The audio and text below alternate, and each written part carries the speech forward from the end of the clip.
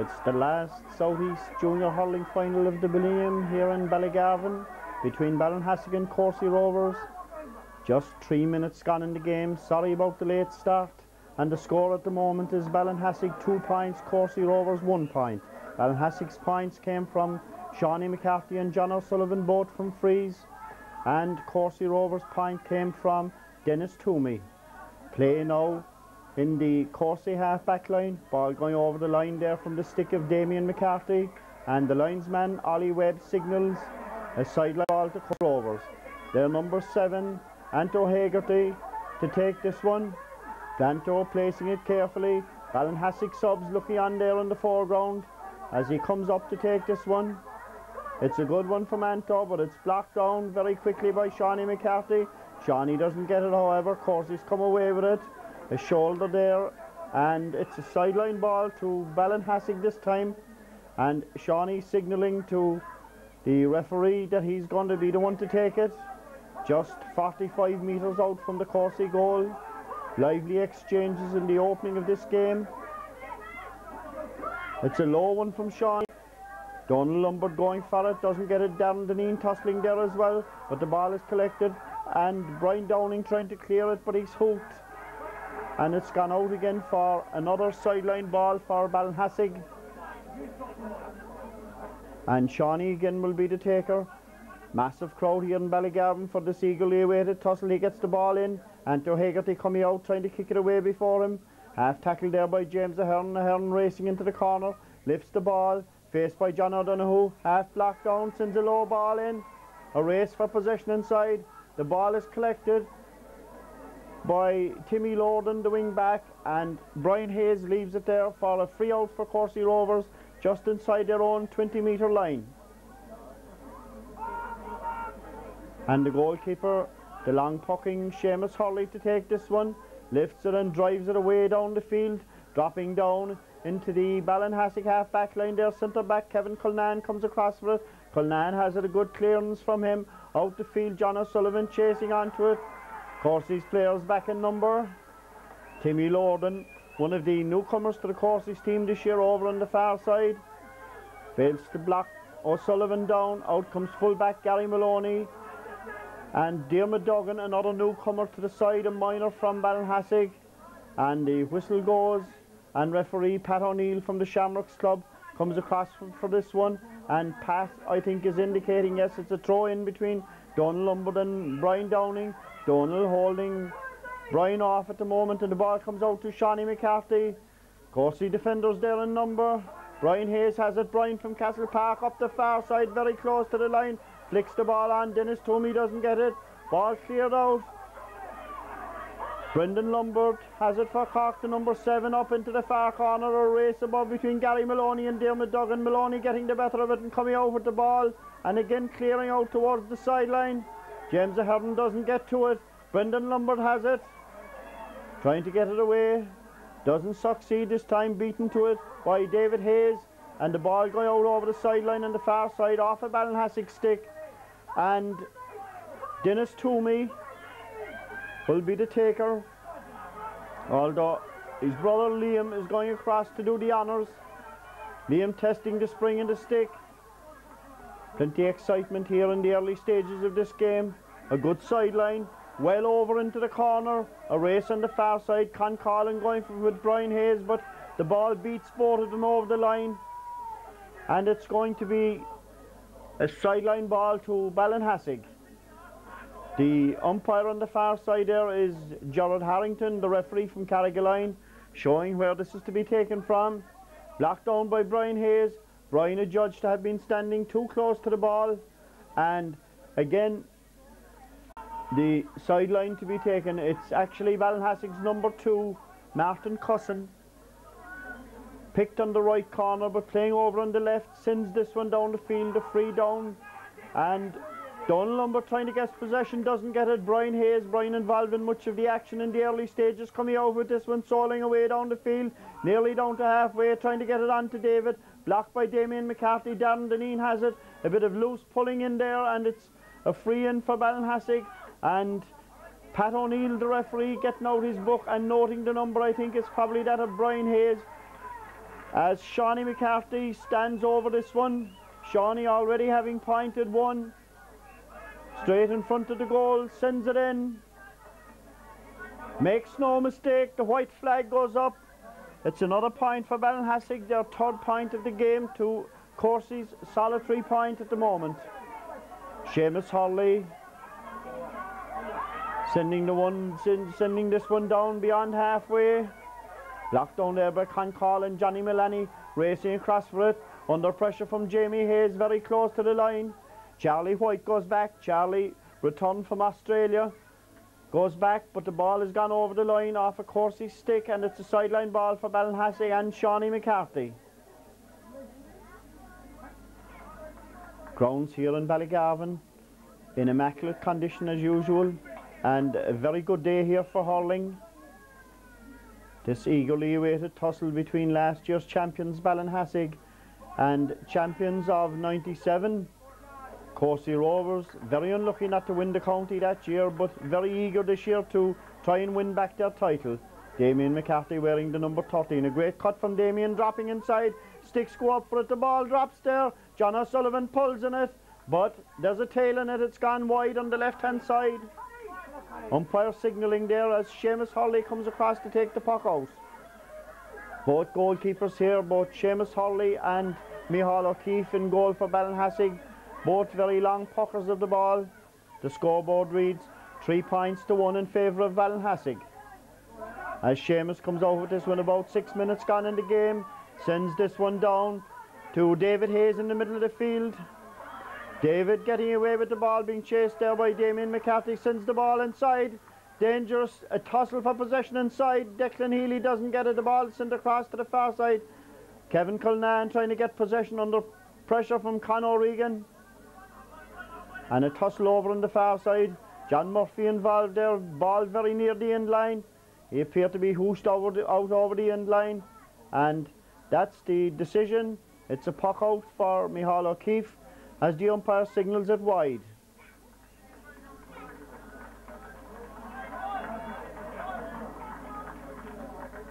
Micheál O'Keefe taking his time with this one. Sends it out the field, dropping well beyond halfway. Stick of Brian Downing bats it down out into the middle of the field. Jamie Hayes first on the pull. Inside to Dennis Toomey. Dennis wearing number 11 but playing in the wing. Over to the far side to Brian Hayes. Brian gets around his marker, sends a high dangerous ball inside. They're pulling for it. Declan Healy's hand goes up. Under pressure there from number 15, John Murphy. Healy gets in the clearance. Out as far as the half-back line. Kevin Cullinan, the centre-back, trying to add to it. Kicks it on, but David Hayes has it for the Corsi. Sends it inside to Jamie Hayes. And the whistle blows there. An indiscretion and a free for Corsi Rovers. Inside the 45-metre line. Over on the far side. And the free taker, Corsi's free taker, standing over the ball will be their number 10. That's Jamie Hayes.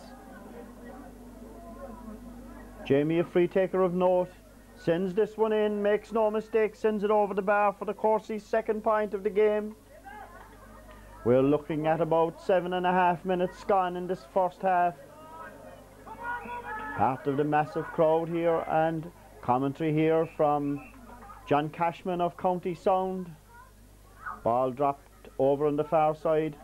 Tussle for possession. John O'Sullivan flicking the ball inside to Donald Lombard, wearing number 9 but operating on the 40 at the moment. Under close attention there from Brian Downing. And Timmy Lorden also involved, and the ball goes out over on the far side for a sideline ball to Ballinhassig, and the evergreen number 10 for Ballinhassig, Dennis McCarthy, brother of Shawnee, to take this one. Inside the 20-metre line on the far side, a great cut from Dennis across the goal mouth. Sticks go up for it, Shawnee flicks it, a nice flick, but wide on the right hand side. Plenty of excitement here in Ballygarvan for these early exchanges. And Seamus Hurley again to puck out on the far side.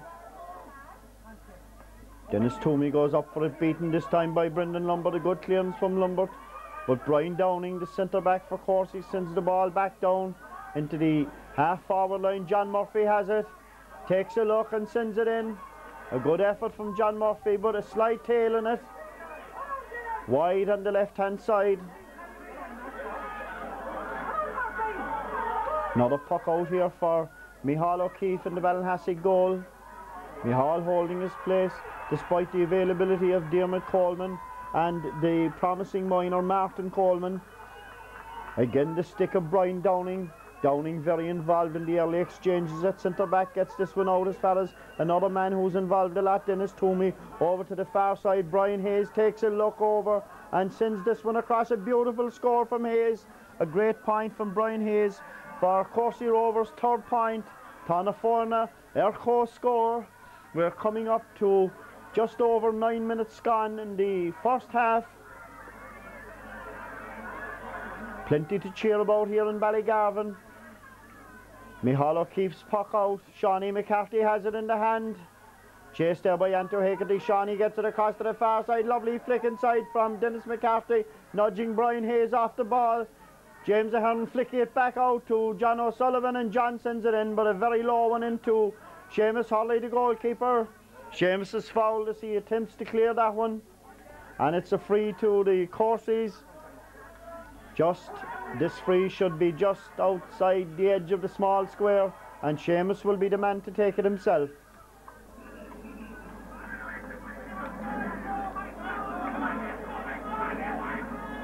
Seamus lifting this one and sending it down the field. Johnny Mullaney's under it. Johnny puts up the hand that breaks away from him. Inside to John Murphy, and John Murphy's racing through.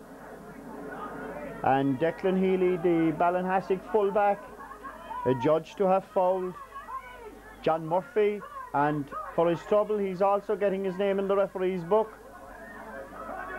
And it's going to be a free in for Courcey Rovers and a chance for Jamie Hayes.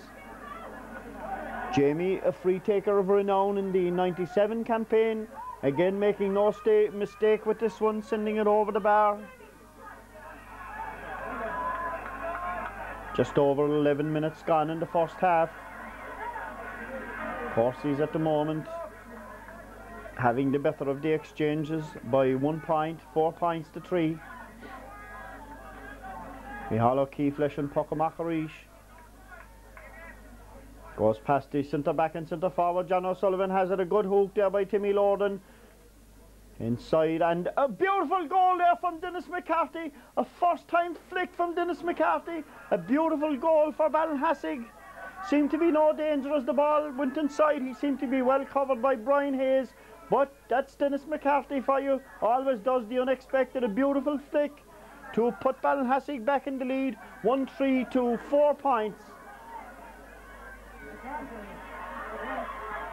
Puck out, dropping down between Brendan Lombard and Dennis Toomey. It's the hand of Toomey, gets it this time. Sends a low one inside. John Murphy collects it. Sends it low. Micheál O'Keefe back. It's in the net. It's in the net. A quick response from Courcey Rovers. John Murphy sent the ball in. Micheál O'Keefe got to stick to it. But as the ball broke back out, Brian Hayes was in to finish it off to the net for Courcey Rovers, restoring Courcey's lead. 1-4 for the Courceys. Ballinhassig a goal and 3 points. Quick response there from Courceys as Micheál O'Keefe pucks this one out. No time to draw a breath here. Donald Lombard doesn't catch it. Breaks inside to John O'Sullivan. O'Sullivan takes a look and sends it in and restores parity in the game. A point for Ballinhassig from John O'Sullivan. 1-4 apiece. And Jim Doody there, the scorekeeper for Ballygarvan GA Club for years now, changing the scores. Ball drops in. James Ahern trying to get a stick to it. Johnny Mullaney doesn't get it away. Charlie White, the returned Oz man. Charlie has it out in the middle of the field. Trying to sell a dummy there and sending the ball inside. A dangerous one. O'Keefe gets the hand to it and gets it out. Very close to the far sideline. John O'Sullivan trying to keep it in play. Doesn't succeed and the ball breaks off him. And it's going to be a sideline ball on the far side to Courceys on the 45-metre line. And David Hayes, wearing the number 8, going across to take this one. Martin Coleman there, former Cork goalkeeper, in the background. Out, shouting words of encouragement for Ballinhassig as David places this one.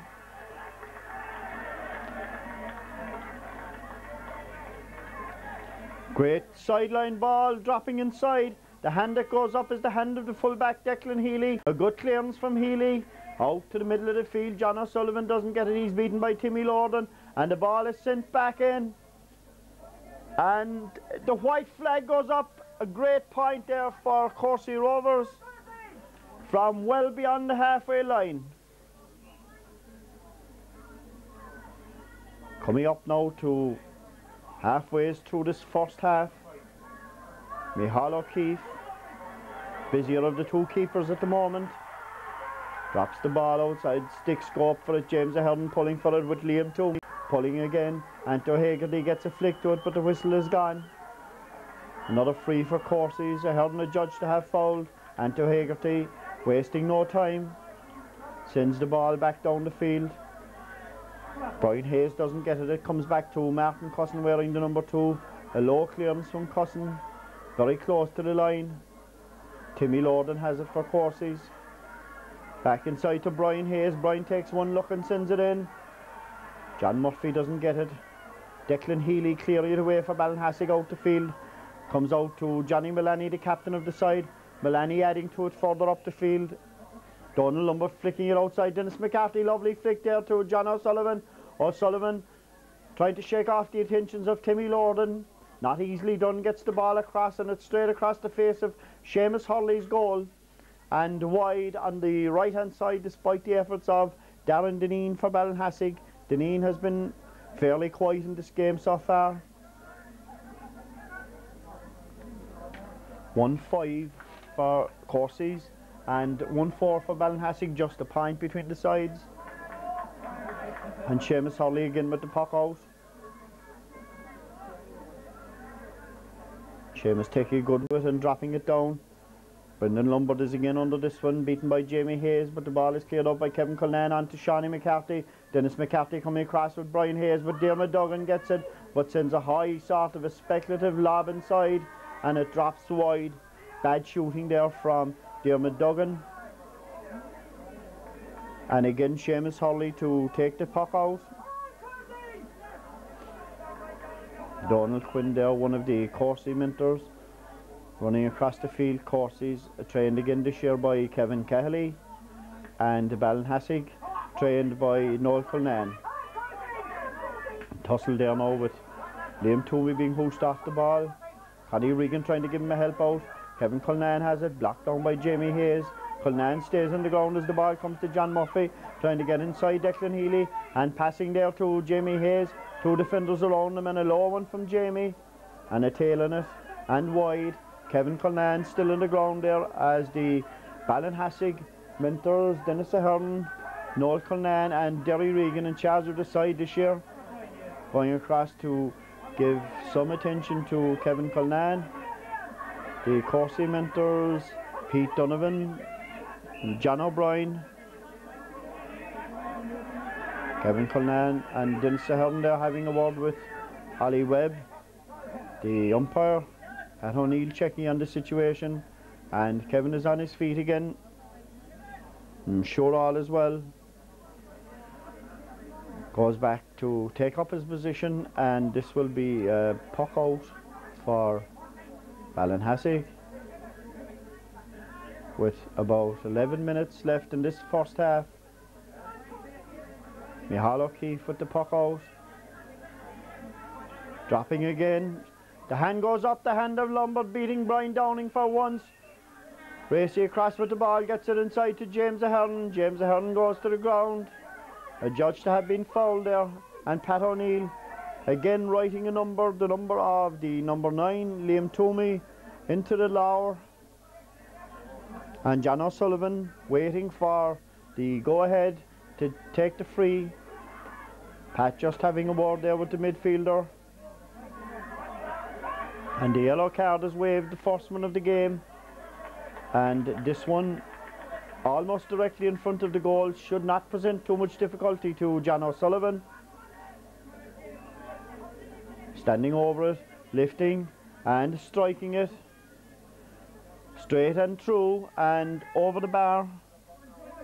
1-5 for Ballinhassig and 1-5 for the Courcey Rovers.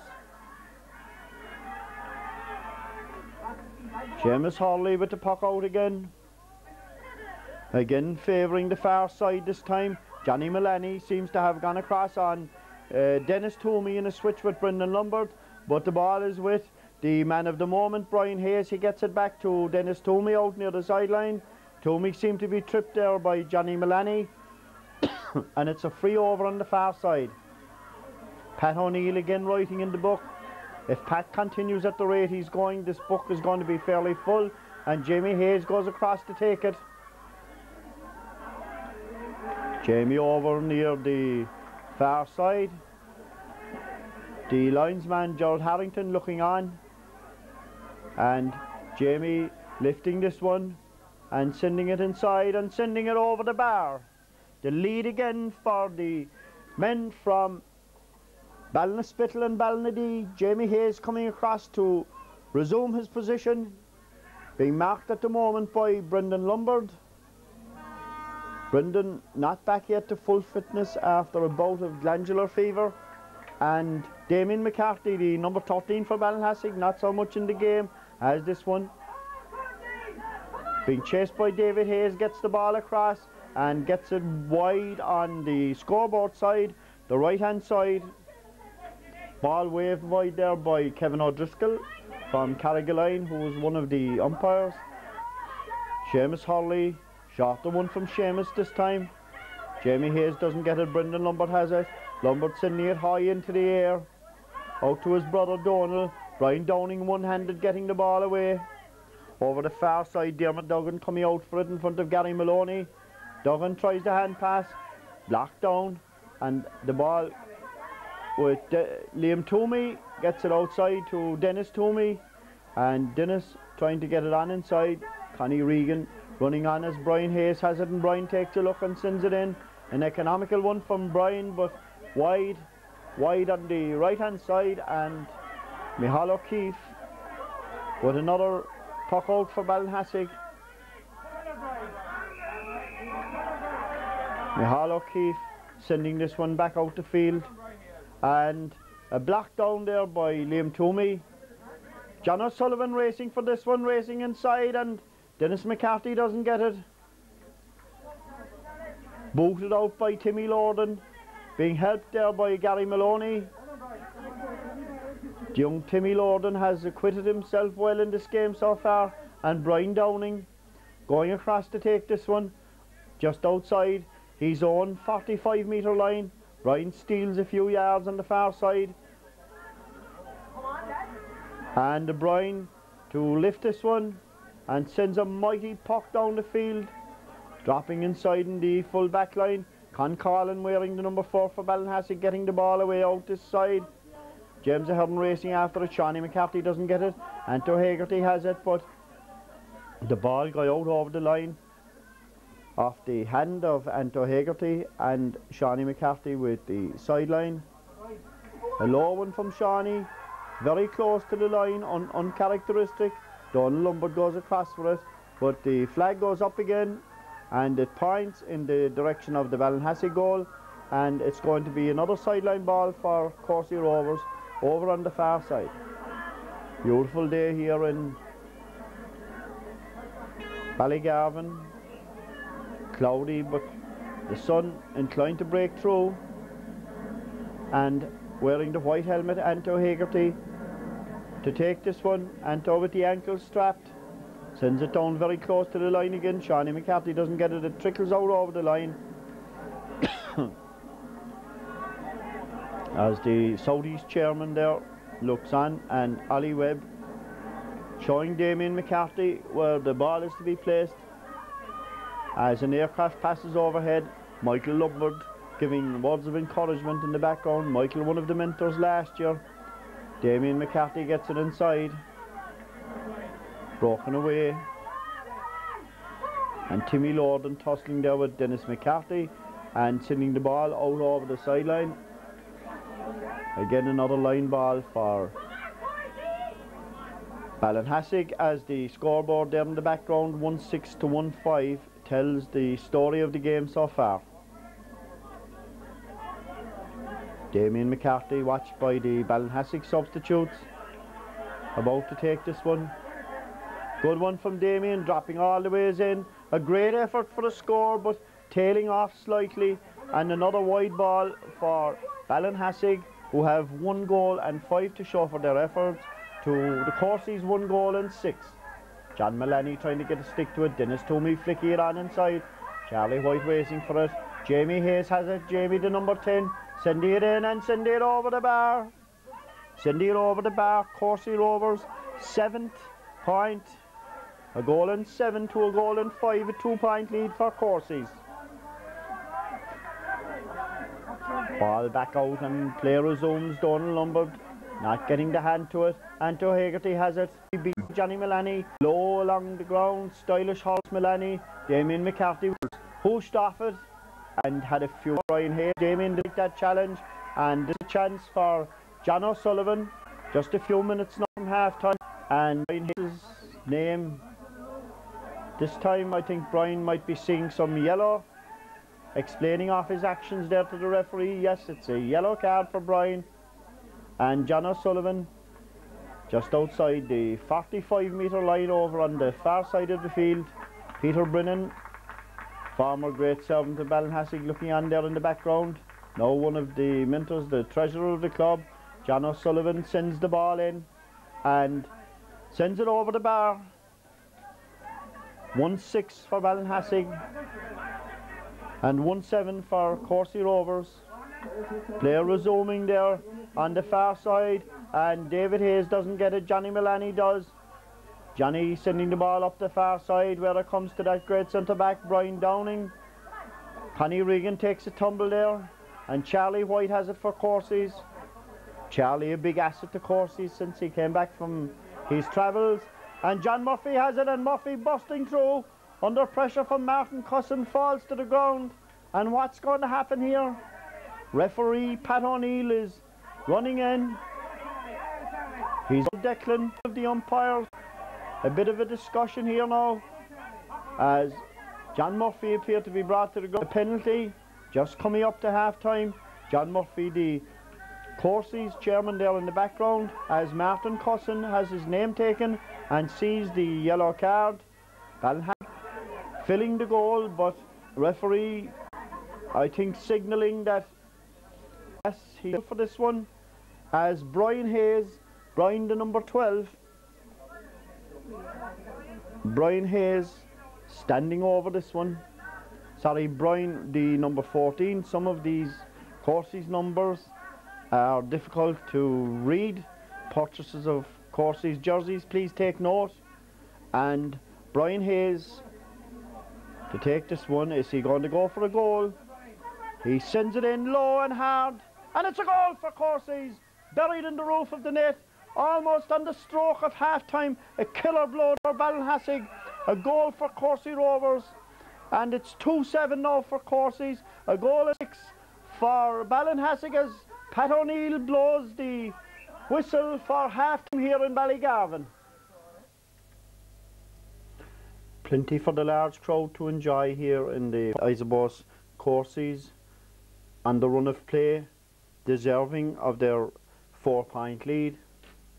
2-7 to 1-6, and we'll be back shortly for the second half.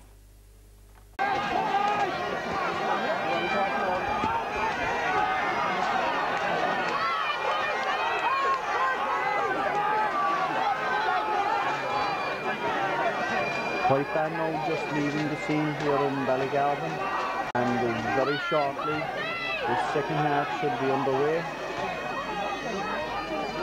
The midfield pairing for Corsies, Liam Toomey and David Hayes, and for Ballinhassig, James Ahern and Damien McCarthy.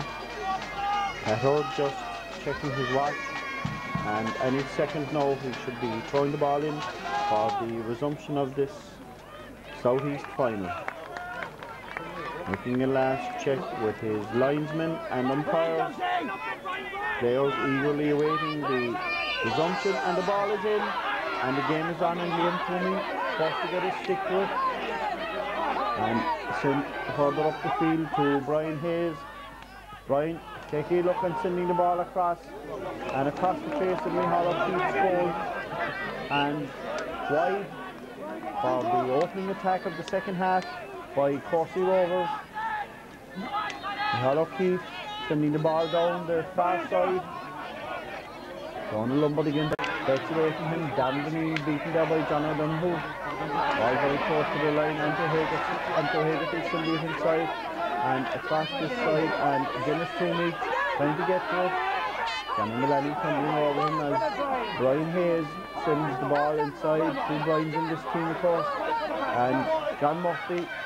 A great shot from Murphy. Across the face of the goal. Danger there for Ballinhassig. John Murphy holding on, time calling, and getting the stick whipping the ball across the face of the goal. Dangerous moment there for the Ballinhassig defence. A bit of slackness in the full-back line. And the Dublin trying to get to it. Brian Hayes, the other Brian, the defender has it. Up to Dennis Toomey. And Dennis sending the ball on into the corner. Again, John Murphy racing for it. With Concolin and Murphy getting inside him and busting through. Kevin Kiernan comes in and shoulders John Murphy out over the end line. Kevin is incensed there with the referee. It seemed to be a fairly decent shoulder charge. He's going in to check with the umpire inside. It seemed to be a fairly ordinary shoulder charge, and John Murphy none the worse for wear, but Pat O'Neill coming out and signifying that it's another penalty with 3 men in the goal. I think maybe a rather harsh decision after just 2 minutes of the second half, and perhaps another chance here for Brian Hayes. Brian placing this one carefully. Coming up to it and sending it over the bar this time. Brian content with his point. You'll remember just before half time where he buried his last penalty in the Ballinhassig net. Play it to the zone shortly. Come on, Johnny, come on! Pat O'Neill coming across there, having a word with some of the Ballinhassig mentors. I think Martin Coleman, the man in question, not too happy with that last decision. And we await the puck out here. Knocking down between Donald Lombard and Brian Downing, hard pulling between those two in the ball.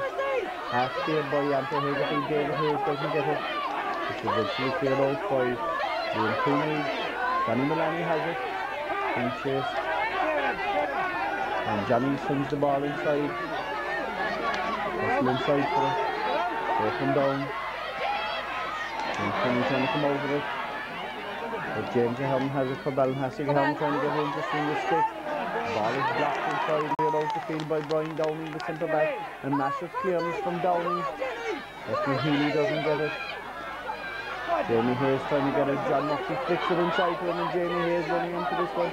Con Corrin coming across to try in this possession. Excitement there on the sideline. Con gets it. They play by the cornerback, and a good clearance down the field. The hand goes up to it. The hand is Diarmid Duggan. Double pulling there by Diarmid, and David Hayes seemed to get the benefit of the end of that stick, and David is on the ground injured at the moment. And Pat O'Neill again coming across. Pat O taking the ball from Diarmid Duggan, not taking any action. David Hayes is still on the ground, and Connie Regan coming across there. Connie with his thigh heavily strapped, coming across for a stop from the Magic Battle. Bringing David Hayes' hurley across to him. And David on his feet again. David also with a heavy thigh strapping. And Jamie Hayes, Jamie Quinn there in the foreground, as Jamie Hayes stands over this one to take it. Jamie Cindy in lowish. Connie Regan has it. Connie takes a look and sends it across, and Connie sends it over the bar. 2-8 for Corsi Rovers. Just over 5 minutes gone in the second half. 1-6 for Ballinhassig. The Blues still to score in the second half. Ball dropping down Beyond midfield, Brian Downey again getting the stick to it, breaking it out. Charlie White doesn't add to it. Johnny McCaffrey has it. Shawnee, who's been quiet for a while now, gets the ball inside to his nephew, Damien McCaffrey. Damien putting the ball in front of him, getting away there from Brian Hayes. Brian still staying with him, trying to tap the ball away from him, and the whistle is gone. And Brian saying, I was only trying to tap the ball off the Hurley, but O'Neill says it's a free in. It's a chance for Ballinhassig and John O'Sullivan, the number 12 and free taker, to reduce the deficit. John here at the post, about 20 metres out. Takes a look. Sends it over the bar. No mistake there from O'Sullivan. 2-9 for Corsi Rovers and a goal and 7 for Ballinhassig. James Hurley, the quieter of the two goalkeepers. Sending this ball well up the field, a massive puck out from Hurley. Kevin Cullinan pulling with Connie Regan. Johnny Milani collects it, and Johnny sends it back down the field. Donald Lombard trying to pull in it. Away by Liam Cooney. Dennis McCarthy in the race for possession there with Timmy Lorden. Dennis flicking the ball inside, but the one who collects it is Brian Hayes, and Brian is coming out, and Dermot Duggan half flaps him down, ball very close to the sideline. David Hayes sends the ball further up the field, breaks away from John Murphy inside, but Murphy comes back to it again.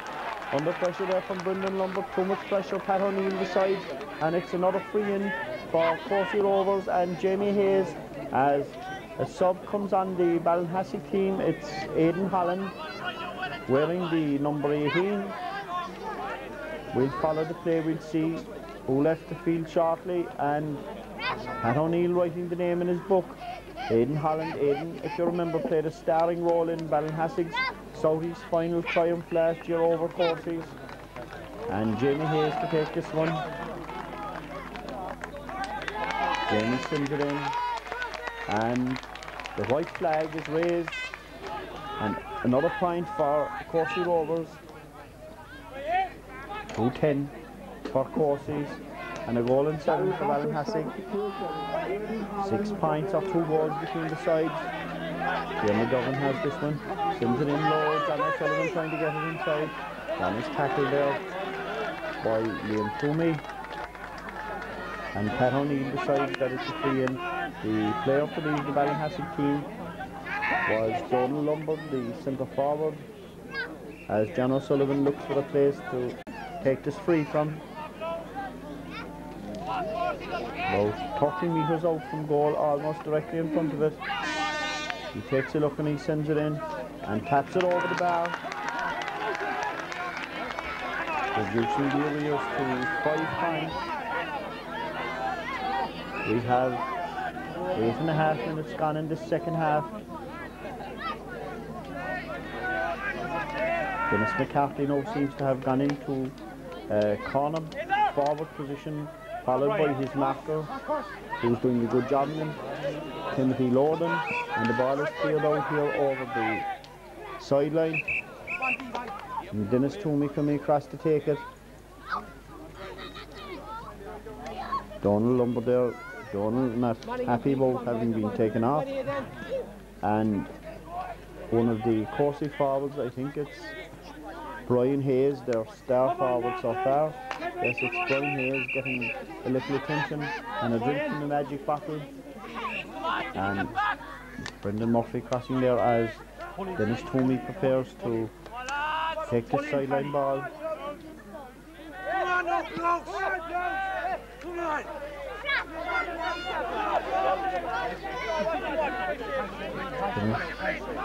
Take his time to it. It's the lowest one inside. Damien McCarthy getting it for Ballinhassig and sending his team back into the attack. And the ball comes inside to James Hurley, half blocked down by Darren Deneen. Comes to Dermot Duggan, the number 14. Dermot getting away from Brian Hayes, pulled low by John O'Sullivan. And Seamus Hurley coming away with the ball, being chased by Dennis McCarthy, and Seamus kicks it, sensibly kicks it out the field, and Dennis Toomey has it. Dennis bursting inside and sending the ball on. But it's half collected by Johnny Milani, but John Murphy has it, and John on the burst Sends a low ball inside and away for possession, and the ball is flicked inside. Oh, an opportunist goal there. A disastrous mistake by the Ballinhassig defence. The goalkeeper, Micheál O'Keefe, seemed to be leaving it to the corner back, Martin Cusson, and Martin likewise, and Brian Hayes, I think it was Brian Hayes, nipped in between the two, who slapped the ball to the net for another goal for Courcy Rovers. Disastrous defending there by Ballinhassig, but an opportunist score nonetheless from Brian Hayes, and that's what forwards are there for, as the ball is out over the line on the far side. And Shawnee McCarthy now, a bit of urgency coming into Ballinhassig's play. It's 3-10 for Courcy's and a goal and 7 for Ballinhassig. As Shawnee takes this one, the lowest one inside. Brian Downing coming away with it. Brian Downing adjudged to have been fouled, and Pat O'Neill signifying the free there.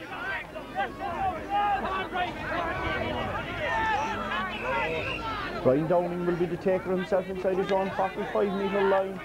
A massive pop again from Downing. Hands go up for it. Connie Regan tries to get it. Connie comes and takes a look and sends it in and sends it wide. Courcy's forwards seem to be winning possession now at will. Must be cause for concern before Ballinhassig after 12 minutes of the second half. And Micheál O'Keefe looking out again beyond, just beyond midfield. Then the appear to get him nudged there. Ball sent on off the field by Dennis Toomey. Connie Regan doesn't get it. Brian Hayes doesn't get it. Comes back out to Johnny Mullany. Johnny Mullany sending it inside to the inside Ballinhassig forward line. Dennis McCarthy trying to get it, flipping it. Timmy Lorden clinging to him like a leech. And Timmy Lorden throwing the ball out the far side. Brandon doesn't get it. Charlie Holt has it there, and Charlie just had been fouled over on the far side.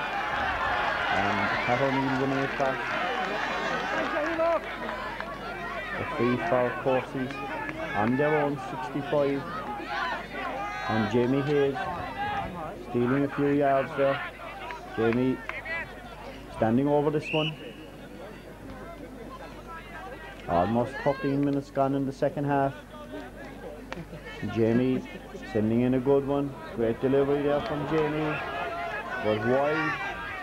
Great effort from Jamie, but wide on the left-hand side. Urgency now in Ballinhassig's play. Ball popped out immediately. James Herman trying to get it. Dan O'Sullivan has it. They lead across the far side. It breaks away from Brendan Lombard, now operating it full forward and flicks it outside. Dennis McCarthy has it. Dennis takes a look.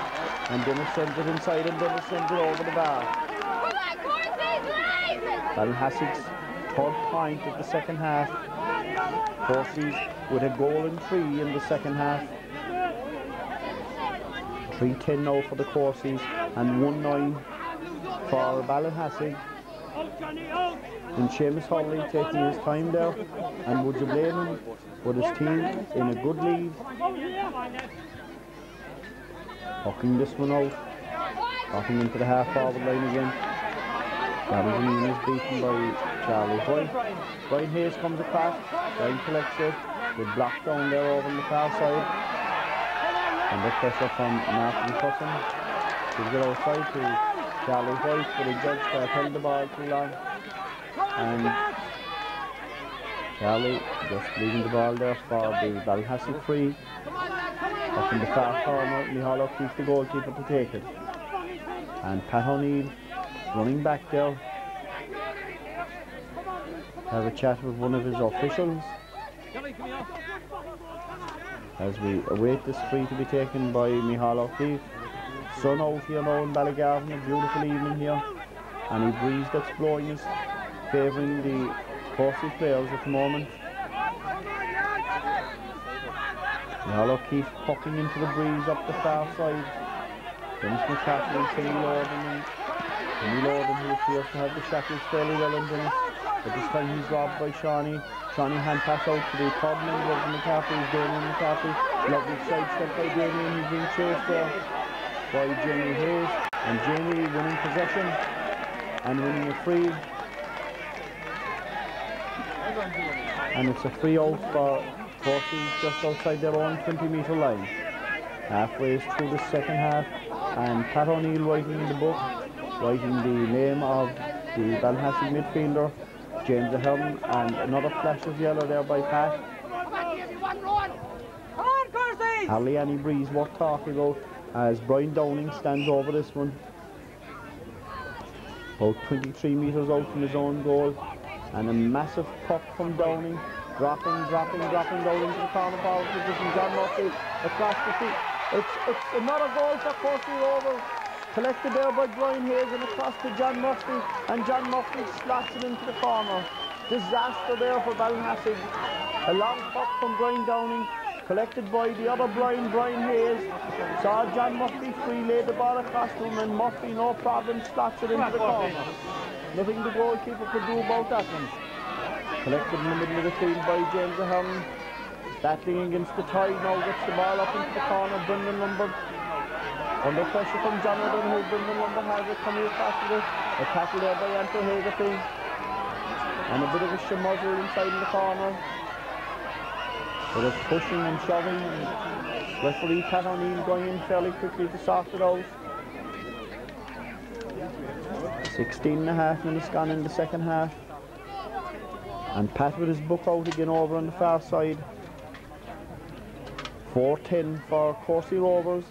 A goal and 9 for Ballinhassig, as Pat is taking the name there of the number 7, Courtney's number 7, Anto Hagerty.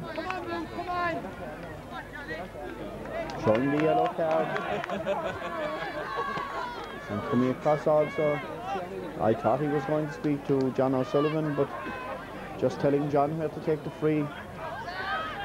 John over on the right hand side of the 20-metre line, just outside the semicircle. John McCarthy down the background. John steps up to this one and sends it in, and sends it over the bar. 1-10 for Ballinhassig and 4-10 for Courtney Rovers. That's a 3-goal cushion for the men from Ballinhassig. Seamus Hurley pucking this one out. Well up the field, dropping well over the half-forward line. Con Collin racing back to it. 2 forwards around him. Gets the ball out of good clearance from Con. Danny Sullivan doesn't get it. Charlie White is the man who has it at the moment. Flipping by a tackle from Ken Jordan. And Charlie sends the ball wide.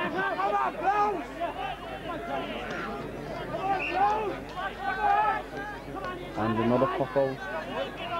Quickly taken by Micheál O'Keefe. David Holland doesn't get it, but it breaks away from himself and going down. And the ball is cleared out here and it's going over the line.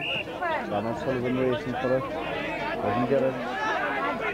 Dennis Toomey doesn't get it, but it's a sideline ball for Ballinhassig, and John O'Sullivan seems to have sustained some type of a hand injury, as Johnny Mullaney was about to take that sideline. Concern there for John O'Sullivan. Some water poured over his hand.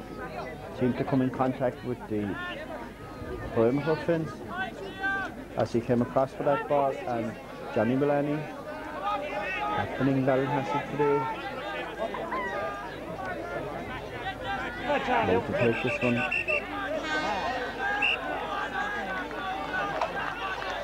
And Johnny gets a very low one. Inside to Jamie Ahern. Jamie Ahern doesn't get his puck in. Charlie White blocking it down. It's another sideline ball for Ballinhassig. And again Johnny Mullaney to take it. Better one this time into Ahern's hand, and he sees the ball inside into the corner forward position. And the ball is sent in and sent over the bar. Another score for Ballinhassig. 1-11 for Ballinhassig and 4 goals and 10 for Courtney Rovers. We have just over 10 minutes left in the second half. Courtney's with a good lead, and Seamus Hurley with a strong puck out up into the corner. John Mullaney doesn't get it. Race for possession. John Murphy has it inside. John, who's been very involved in all the Courtney moves, gets the ball across the field and sends it wide. But at this stage of the game, I suppose that's as good as a score for Courtney Rovers. Brian Hayes encouraging his teammates on as the ball drops in the middle of the field. Aidan Holland trying to get a hand to it. Comes inside and Shawnee McCaffrey has it, and Shawnee getting the better of Anthony Hagerty this time. Pinning the ball inside, but Seamus Hawley is alert as ever. He's attempted clearance blocked down there by John O'Sullivan, but Seamus still has it.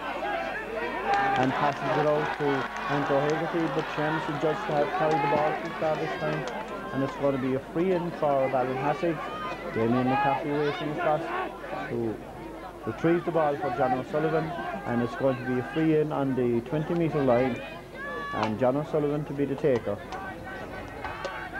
Pat O'Neill finds out the spot just on the 20-metre line, and John O'Sullivan standing over this one, sends it in, and again sends it over the bar,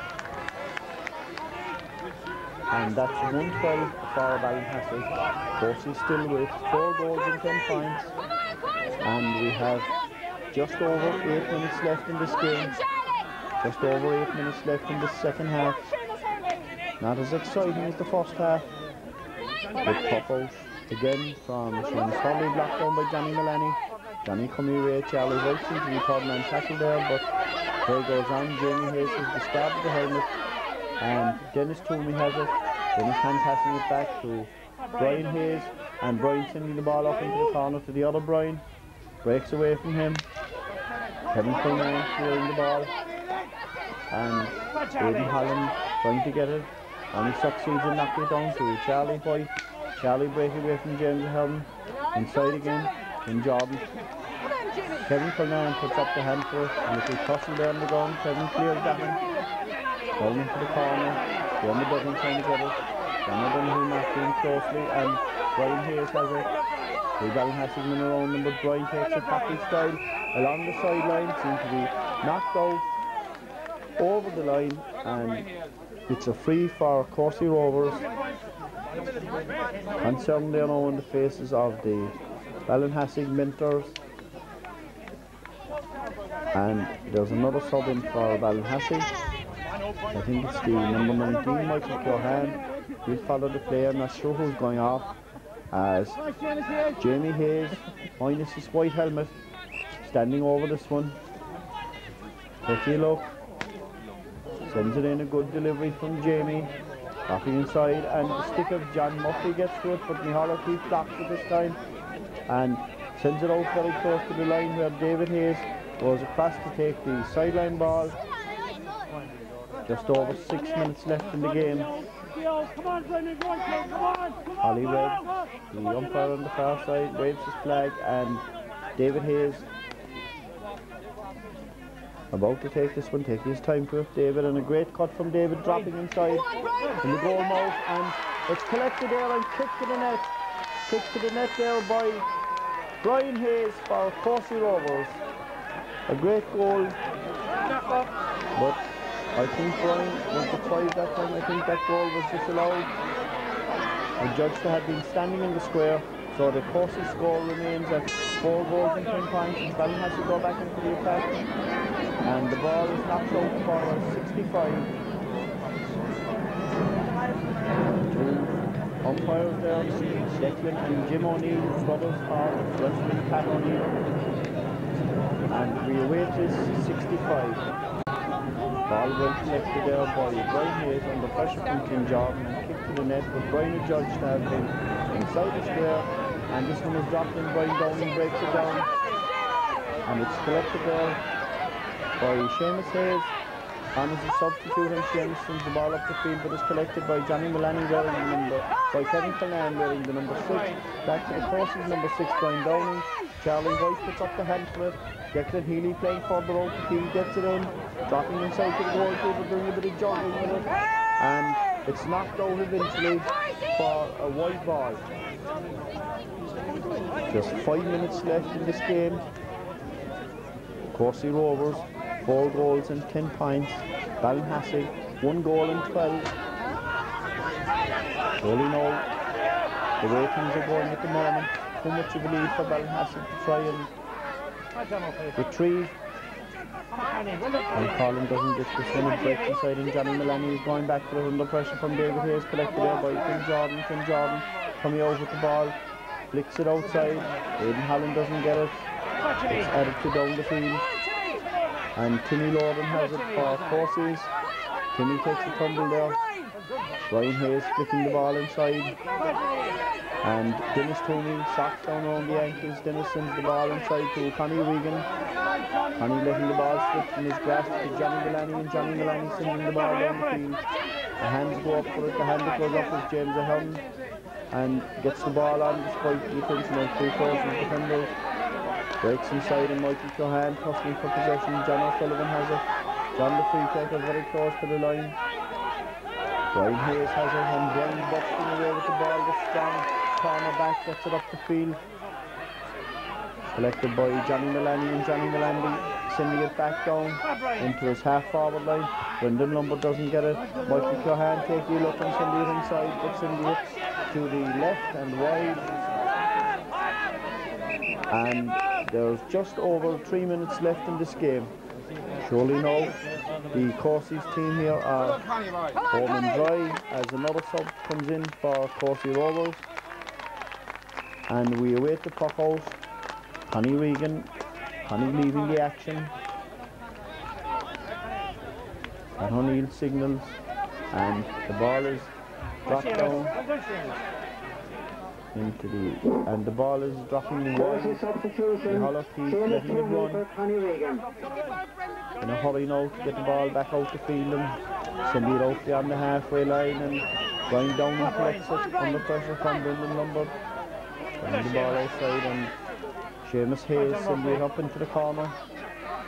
And Murphy races across. And being dispossessed there by David Hayes, and David Hayes busting through on a great run. Flicks the ball outside, but Kim Jordan coming away with it for Ballinhassig. John O'Sullivan trying to help out. And James Ahern has it. James, the Ballinhassig number 8, coming more into the game. Leaving it there for John O'Sullivan to take the free.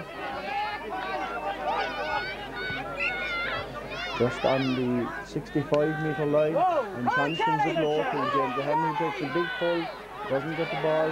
Charlie White get away from him, gets it the second time, and seems to take a knock there, and James lies on the ground as Pat O'Neill, the referee, comes across.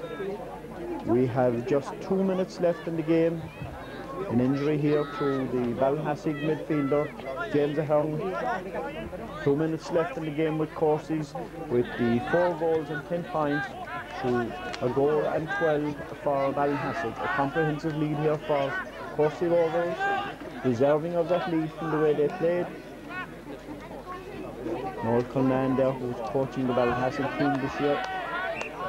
Noel, a former Ballinhassig star himself, shouting words of encouragement, but I think it's probably too late. Courcy's back in the attack again. Tim Jordan has it dispossessed there by Brian Hayes. Unfairly so, the referee says, and it's a free for Ballinhassig, and Kim Jordan to take it himself. Sends it on down the field. Dropping inside. Michael Cohan trying to get it. Ball cleared out again by who else but Brian down.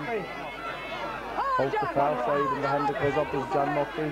Trying to get away from Con Collin. John sends it across the middle. And pass back to John again. But Con Collin knocking the ball away from him. And Con adjudged to have been fouled. And it's a free out for Ballinhassig. And this free now will be taken here by Shawnee McCaffrey over on the far side. Just half a minute left in this game. Shawnee standing over it. Seems to take his eye off it and drops it inside. Broken out by Timmy Lorden, who's had a very solid game for Courses. Shawnee McCaffrey coming back, but it's Santo Haverfield, the other wing back, and Aidan Holland has it now. He sends it across. The hand that goes up is Johnny Mullaney trying to force it into the net. A great tussle inside the goal mouth. Brendan Lumber pulls in it. But I think it's, yes, I think it's Pat O'Neill looking at the watch. and say it's a penalty for Ballinhassig, and Damien McCarthy, wearing the number 13, playing at midfield. Damien will take this one. Time up here in Ballinhassig. We're actually 25 seconds into injury time as Damien stands over this one. Referee motioning Seamus Hurley away. And Damien waiting now for the go-ahead from the referee. Lifting and striking it low and hard, and it's a goal for Ballinhassig. A goal for Ballinhassig in the dying moments of the game. 4-10 for Courcey Rovers, and 2 goals and 12 for Ballinhassig, and a small bit of argy-bargy disagreement going on inside, and the referee consulting there with his umpires,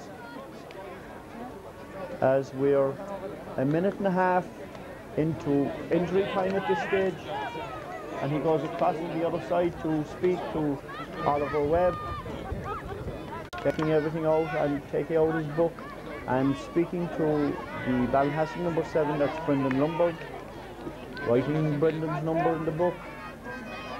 Johnny going across, Johnny McCarthy, and having a word with the referee. And he waves the yellow card to Brendan Lombard, and we'll resume with a puck out here by Seamus Hurley, showing the ball to the referee. The lead out the field, and it's all over. Courcey Rovers regained the title they lost last year. 4-10 for Courcey Rovers, 2 goals and 12 for Ballinhassig. A deserved win for Courcey's here in Ballinhassig, and I'm sure everyone here in the Southeast will be wishing them the best of luck in their endeavours to win the County Junior Hurling Championship.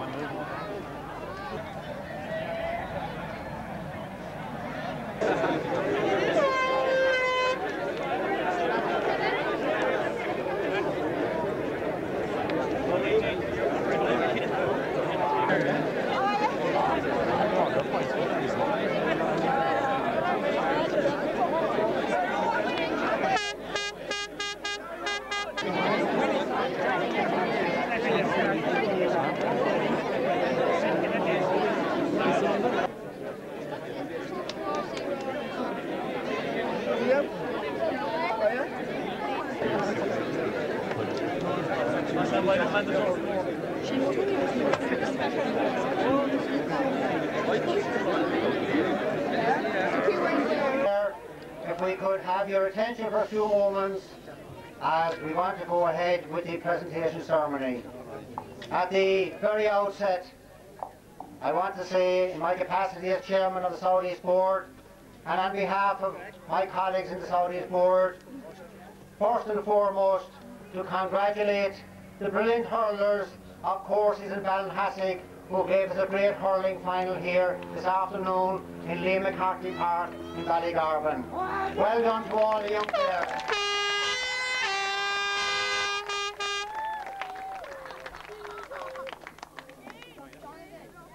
This afternoon we had in action the 2 great junior hurling forces in South East Cork in recent years, and they didn't disappoint us.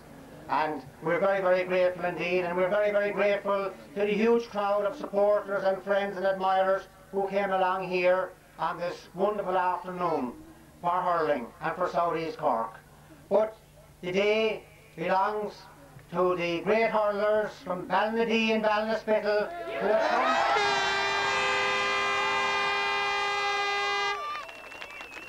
who came back here full of determination and in great style to take and regain the trophy for their parish and for their club. And I want to heartily congratulate them on their wonderful achievements this afternoon at Liam McCarthy Park. Well done, Courcey.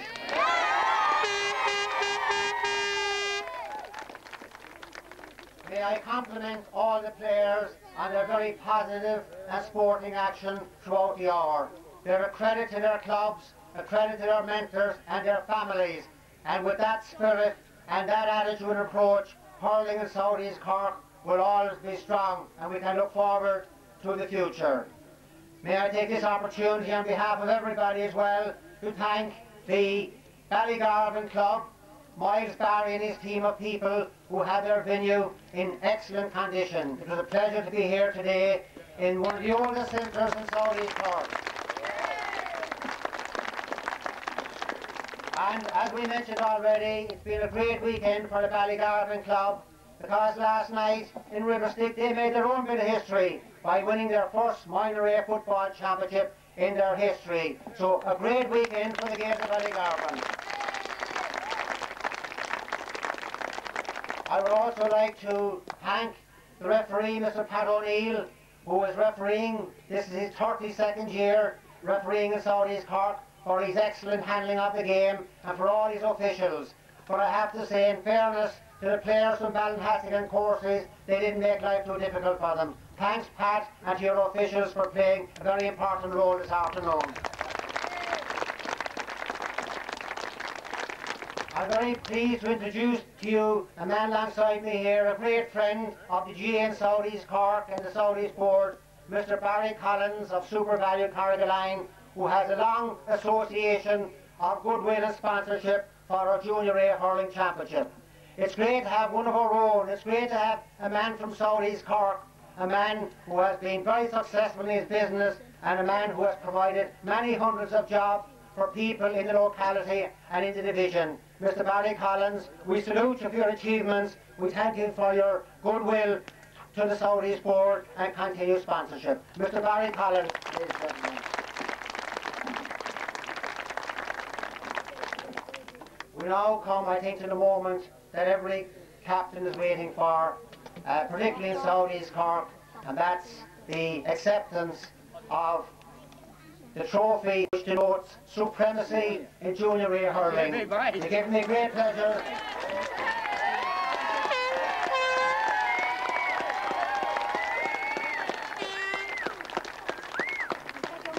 Yes, I'm presenting it to a namesake of my own, he's no relation.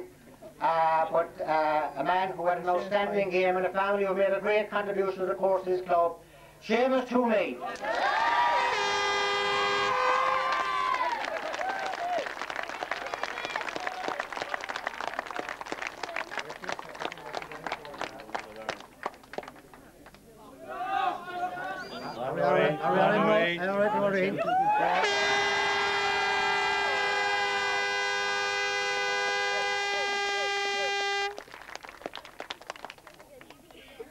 Winning captain Seamus Toomey.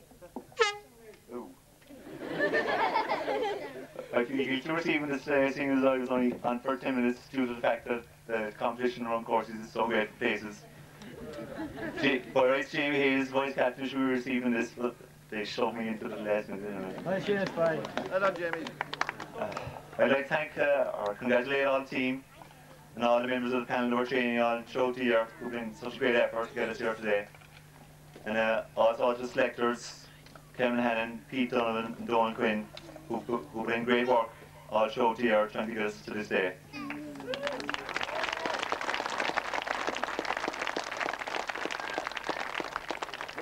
And also to our coach Kevin Kiley, who put us through a lot of work this year, putting a lot of pressure on us to do the extra bit of training and all the rest of it, and for reaping the rewards today.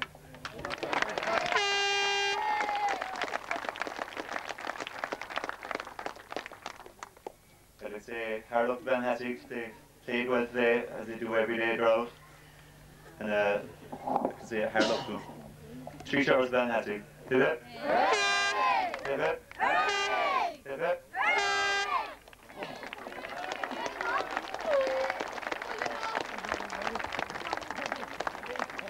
Now, ladies and gentlemen, before we complete the ceremony, we come to the Man of the Match Award. And again, I'm delighted to have here with me Donald Coleman of Ballinhassig, who has been doing this award since it is sponsoring a Man of the Match Award in hurling. Because when we'd ever talk about hurling and excellence in hurling in South East Cork, the name Coleman would inevitably come up. I will now hand you over to Donald. Donald will formally announce the winner, and the winner of the trophy will receive that trophy tomorrow at a luncheon for the winning team at the Roberts Cove Inn, very, very kindly and generously sponsored by Dennis Quinn. I would ask you to show your appreciation to Dennis Quinn and the Roberts Cove Inn.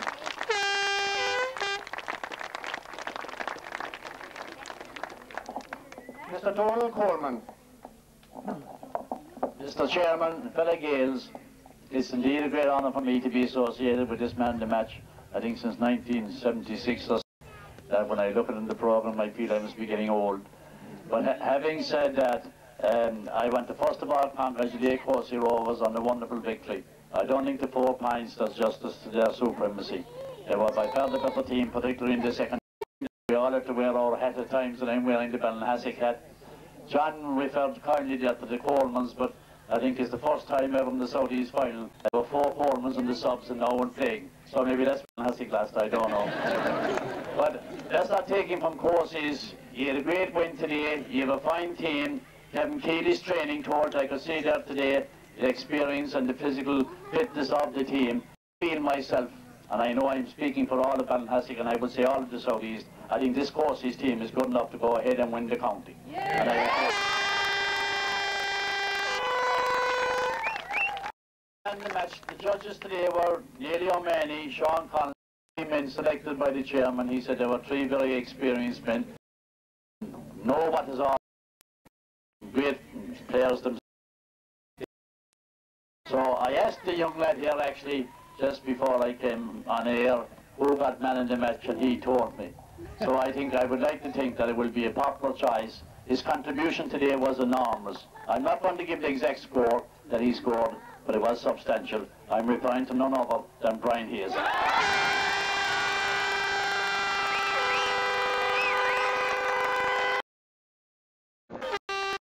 I would like to ask Brian to say anything because he'll have an opportunity tomorrow in Roberts Cove Inn. I haven't brought the trophy, even that I think is the finest trophy that presented for the man of the match since it started in 1976, and I think you would all agree that Brian Hayes is a worthy recipient of that trophy. So again,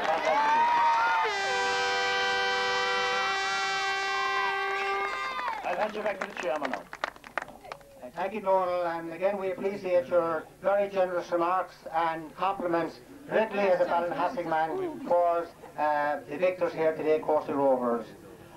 In conclusion, I'm sure you will all join with me here, all followers of hurling, all sports wishing in their quest for county honours. Just 2 short years ago, the freshness and spirit that they've shown today, I think that will and desire is back, and they'll go one step better this year and bring that title to South East Cork. So our goodwill and our wishes go to the lads from Ballinadee and Ballinasbiddle in their quest for county honours. Cormil Margaret Valair.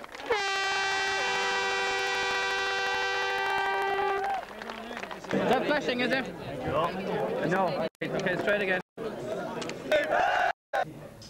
We want to, I suppose, go into the final stage of the South East Junior Hurling Championship programme, and at the very outset, again in my capacity as chairman of the, I want to welcome here this special pleasant function here at the Robber, and I suppose we thank Ballinhassig, but knowing Ballinhassig, Ballinhassig will never be down for long.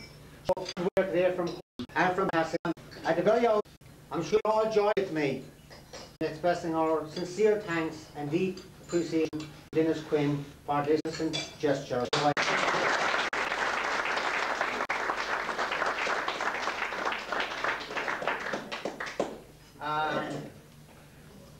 It's a wonderful here, nice and peaceful here in a lovely, lovely setting, and again we very much appreciate excellent cuisine, and we send our sincere thanks and appreciation to the chef and the kitchen staff for a wonderful meal and wonderful service. Yeah. Sincere thanks to them all. Yeah.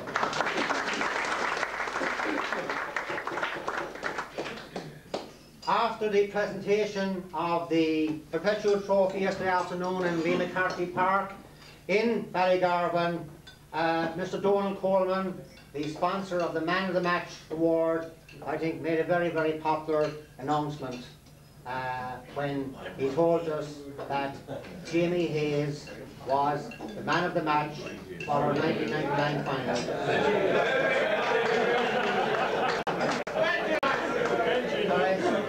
I won too many. But on a serious note,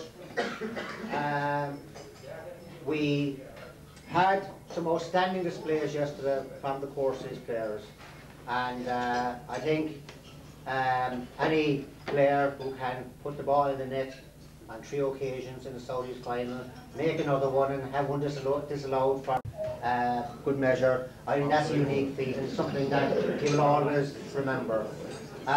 Again, I want to express our sincere appreciation to Donald Coleman and the Coleman family of Ballinhassig for their sponsorship. Gave attention at the final. I thank the judges who were down in Limerick Park. We had Frank Crone from Ballymartle, who was here, who just left us. A man who played hurling with Ballymartle for many years and won Saudis medals and lost in Saudis finals, and he knew exactly what it was like out there. He was John Collins of Carrigaline, who captained Cork in All-Ireland minor hurling title and who won Saudis Carrigaline, indeed played in losing finals also. And thirdly, we had Neil O'Mahony from the Shamrocks, who played in a lot of Saudis finals. He played in 3 Saudis finals, the 56, 57, 58, and lost, and won his first medal in 59 and again. But they all knew what it was like to play in the Saudis final. And again, we say sincere thanks for their cooperation and I think coming up with the obvious choice. It now brings me to this very special part of this, and we invite our man of the match to come forward, and representing the Coleman family, we have dear Coleman, who we were delighted to see. He worked hard and he was there talked out in typical Coleman spirit and passion and a great Ballinhassig spirit, ready to become action. And Dermot, I would like you to try and go ahead with the presentation.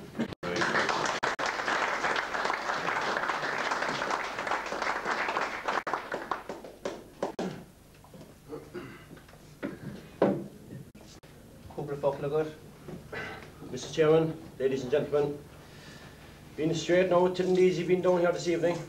That's been straight now, straight from the shoulder. But on the day Cork was out hurling, we had no, and the man that got man in the match, he took his chances when he got him, and that's what the game is all about. Any man that scores 3-2, what can you say? So I would like to wish Corsi Rovers the very best luck in the county ahead. You 2 steps to go, boys. It is in your boots, and the very best luck to you. So I would like to present this man the match award to Brian Hayes. Good man.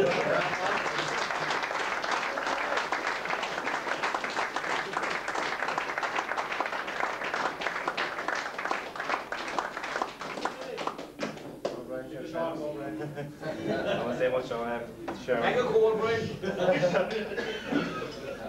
I'd just like to thank the Coleman family for sponsoring, and I think it was a great team effort yesterday, and I think any or one of the players would have been worthy to get the award as well, so that's all I have to say.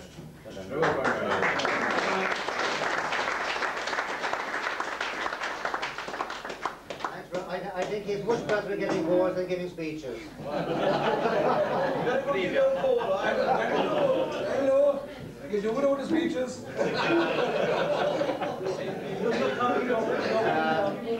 Ladies and gentlemen, I would now like to invite the chairman of the Courses Club, an old friend of mine, Sean Murphy, to grace us with a few words. Sean Murphy, chairman of Courses.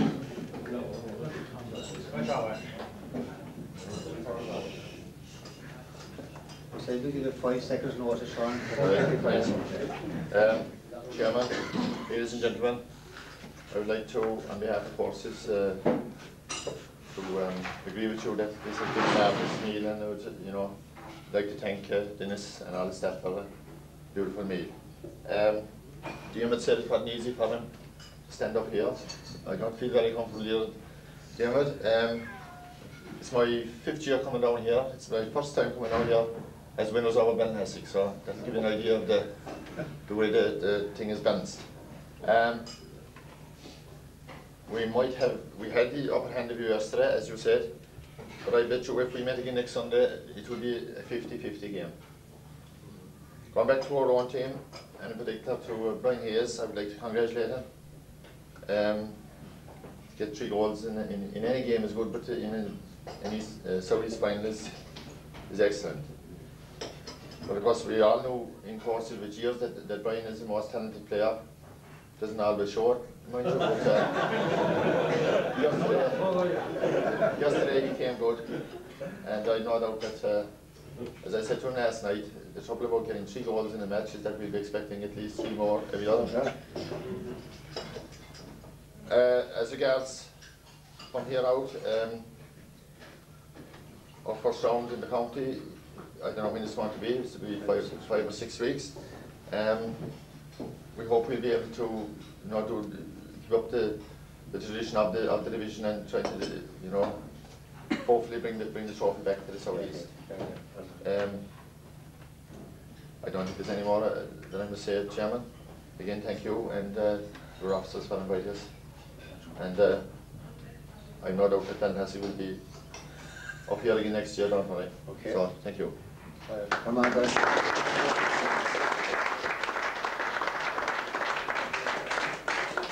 Well, I think we'll take note of Sean's final remarks when he said, I hope Ballinhassig will be here next year. I think if we read between the lines, maybe courses might be playing intermediate. So, Sean, thank you very much indeed. We had a great final yesterday between our 2 top hurling teams in the division. 2 teams who have contributed enormously in hurling throughout South East Cork and further afield over many, many years. And I have to say about Ballinhassig is that when they win, and Sean's borne it out here, Sean has been over here, maybe sitting at this table on a number of occasions after losing to Ballinhassig in finals, but they've always been very, very gracious and dignified when they win. I must say that. Yeah. And again, after the game yesterday, I know they were bitterly disappointed, and they wouldn't be much good if they weren't disappointed. But again, they were very graceful and generous in defeat. And this is indicative of the great sportsmanship that's always been associated with Ballinhassig. And I know Ballinhassig as much as anybody else here, but I played with them way back, and looking at one man there, Noel Cullinan, one of the most outstanding centre backs, I played against them and way back. But again, a great hurling team, but win or lose, they were always very, very gracious. I know they'll be hurt and they'll be disappointed this week, but they have a lot of young players. They won the minor hurling title last year, they won it again this year. I think there's a bright future there, and they will get over that, and they will be back as a great force, because it's essential for South East Cork that Ballinhassig be a strong hurling force. They contribute so much to our division. So thanks, lads, for contributing so much and for making it such a meaningful and exciting final yesterday. I would now like to invite their chairman, Mr. Pat Desmond, who led the Ballinhassig delegation here today, and they've come in strength here today. This is indicative again of what they think of this event, and again that they're willing to face the music, whether it's good or bad. And Pat, I'd like to invite you here to the rostrum to say a few words to grace the occasion.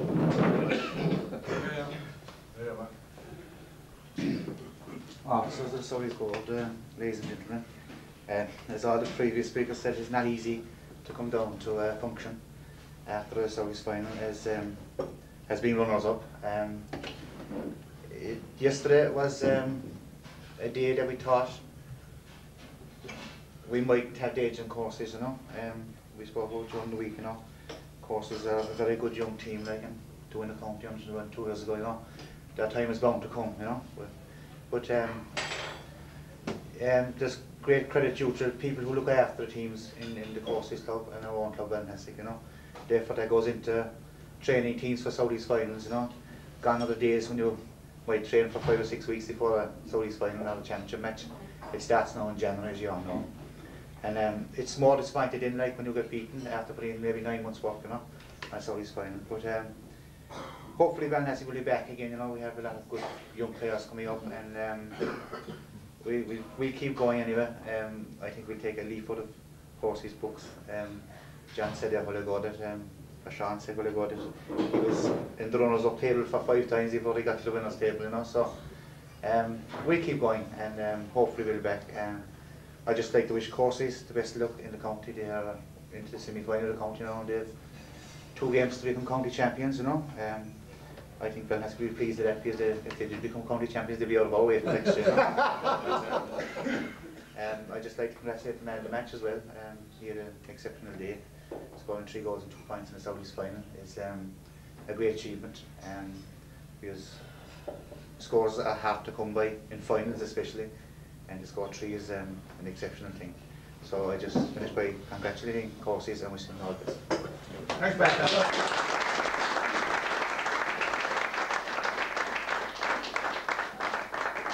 Before we close, I think there was one man who was very anxious to be here today. I think a very popular man out in Courses country. He's your sponsor, Mr. Flower Griffin.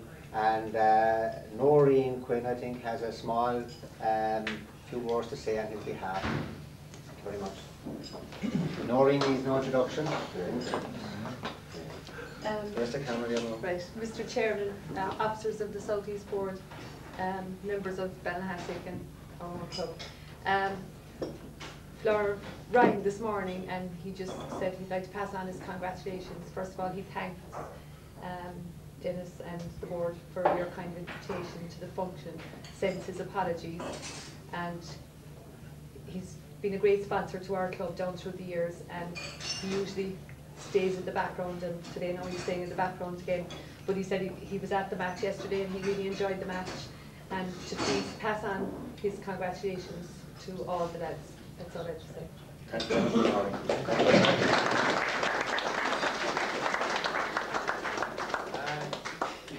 in conclusion, ladies and gentlemen, again I would like to express our sincere thanks to the Ballinhassig Club for the excellence of their pitch and their facilities out there yesterday. It was really a great occasion. Here, here. We were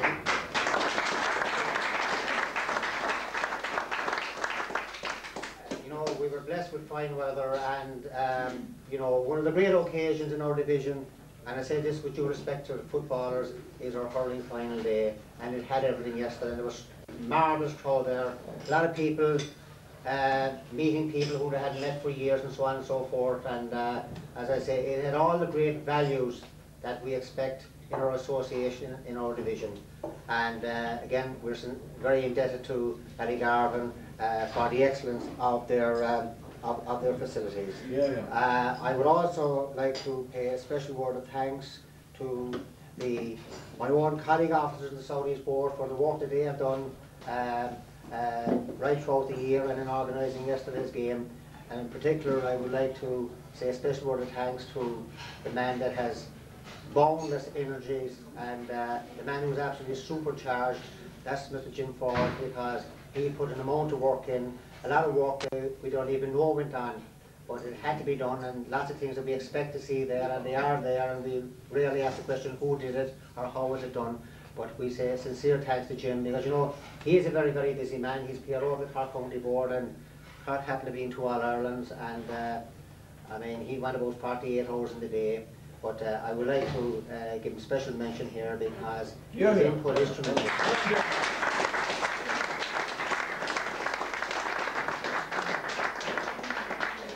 We're also very grateful. You only get no bus tickets. We're also very grateful to the media who give our games such wonderful coverage. And again, this is great, I think, for the clubs and for the communities and for the players, for all concerned. So the public at large are fully informed with what is going on. And here today we're joined by a great friend of ours, a great media man, and that's John Newman of the Southern Star. John covers all our games, and you can read all about it in the Southern Star next week. There'll be a detailed account on it. And I want to say thanks to John and all the other media people for their coverage and for their goodwill here to our games and to our division. In conclusion, I join with Pat Desmond, the chairman of Ballinhassig, in extending our best wishes to the hurlers of courses when they go into the county now. You'll probably have to wait maybe 4 or 5 weeks, but be ready. You're in the county semi-final, you're 2 games away from a county title. You missed out by a point the last time, and I've no doubt you'll go all the way this time to make it a great year, a great way to finish the millennium and the century by being county champions.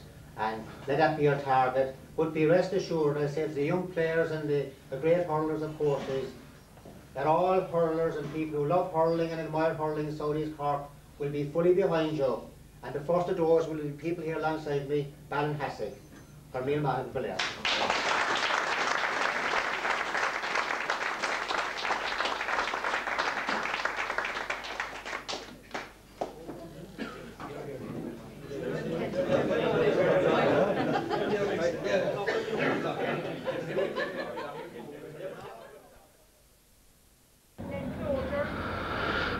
With me here in the Roberts Cove Inn after our victory meal on the Monday is Brian Hayes, our man of the match, and I'm just going to ask him a few words on his thoughts on the match yesterday. Things went well for us. You know, it was tough, it was hard, it was very hot there at the time, and just things seemed to run well for us, and the result came our way, and that's what we were out for. And did you think at the start of the match that that courses had the beatings of Ballinhassig? Ballinhassig started well, alright, like they got a couple of early points, but I think we came back at them and we kept ahead and we kept at them, and things seemed to go right for us when they got the goal. We seemed to get the goal straight after, we knocked it back again. So it was good over. And your own performance, Brian, you scored 3-2, which was an exceptional scoring. I think there was only one other person done that in the Southeast. Memory fails to, I think it's Pat Donovan actually who scored 3-2. Did you think yourself that you were up for the game yesterday, and could you have scored 3-2 go out? I was just hoping to do my bit, like, you know, help do my bit as I was trying to do, like, you know, but as it happened, I just happened to be in the right place at the right time, and I think things went well for me, and, you know, that's the way it goes, like, some days it run right for you. And your thoughts now on the rest of the county in the campaign? Courses have 2 games to play now for to get into. Well, obviously, first game will probably be the tough one, but the second game hopefully will be into the county final. Do you think that we can still get out there and win a county final this year? If we keep at it, yeah, definitely. If we have the players now, I think we're a very well balanced team, and if we stay at it, we can go a long way in here, but it'll take just one match at a time in here, so main thing next. I think winners of Immacullee and Avondhu, and be a couple of weeks yet, like, but we'll take one match at a time. I think we can do it, I think we had the potential, alright. So. Thanks very much. That's Brian Hayes with me here in Roberts Cove on the Monday after the Southeast final.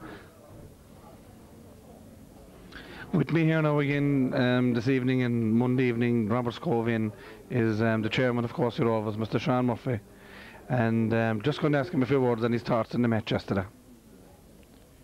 My thoughts on the match yesterday, I suppose it was a marvellous feeling to be having won the Southeast Championship. I was fairly confident all the time. Even before the game, I thought that we were up for it. Like they were anxious for hurling. That little bit of bite which was lacking last year. I felt that was back in, and you know, I was never worried about their ability because they have plenty of hurling, every one of them, and it proved, you know. And in saying that, what do you think it has done for the club in itself now, for coming into the 1999, the last year of this century? Has it proved the fact that maybe Courses are a team to be reckoned with the 90s? Well, there is an awful difference nearly between, as you know, between winning and losing. You saw that last night, and you saw it 12 months ago. I think that all our players, both young and not so young, let's say, like from junior down to the under 12s, they all have the basics very right. Thanks to Sean Reardon, I would say. And once you have the basics right, it's a matter of applying yourself to the task after that. And I have no doubt that hopefully we will do well in the county series, and you know, I think we are thereabouts anyway. Well, that's my next question actually. The county series actually. We are 2 matches away from the county. Is it possible the courses can actually do a Castle Lines in it, maybe for 1999? Well, hopefully that's what we'll be hoping. As you know, that 2 years ago we were just pipped by a point. I believe we are as good as what is there in the county at the moment. Even though looking around us now, I know the other divisions play their finals yet. There's some very good teams out there. We happen to have the hard side of the draw as far as I can see. And but I think we have nothing to fear at the same time. I think if we'll hit it on the day, we're as good enough for any team that's there at the moment. And as chairman of Courcey Rovers, what would you say to the players and supporters for this year? It's a hard question now, but I mean, I'll let you get your thoughts together on that one. But what would you say to the players now? Obviously, the players will be the top one, and our supporters after that. What I would say to the players and supporters, well, I would say to the players that their future is in their own hands. Number one, it's up to themselves. They have the ability. In my opinion, they have the ability, and it's just a matter of, you know, getting things right on the day. As far as supporters are concerned, I think we have the best supporters definitely in the southeast, if not the county. I would ask for further support in all our matches, and I suppose really to support us in our building programme as well, which we must look after at home, and you know, to help us always forthcoming in Ballinhassig and Ballinhassig, and I've no doubt that that's the way it will continue. Well, with those words, we'll wind off after a very successful 1999 Southeast campaign. I'll wind down with this last few words: courses for the county.